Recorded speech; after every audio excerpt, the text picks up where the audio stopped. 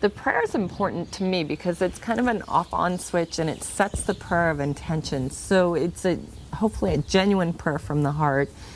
And I have to catch myself on that just because I do so many animals in a day, it gets a little repetition. So I have to hone it into its, very specific, very heartfelt, and very endearing. And I think with the owner, praying is more impactful. That's a word.